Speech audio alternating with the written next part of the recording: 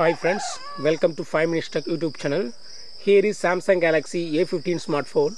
In this video you will learn how to change screen lock pattern password to screen lock pin password in your phone Samsung Galaxy A15.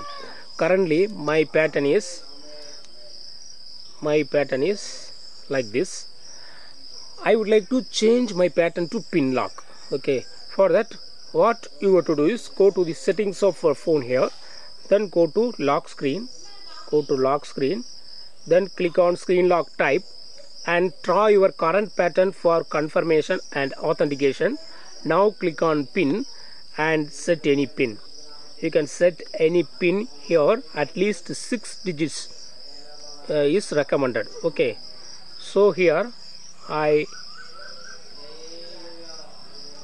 type 1984-85 and click on continue. Again type the same pin to verify and click on OK, and yes, now pin is set. Screen lock password is now pin. What you set here, just type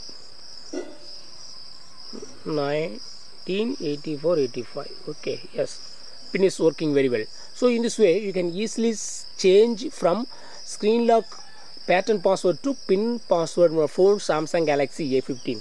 That's all friends. Thanks for watching. Bye.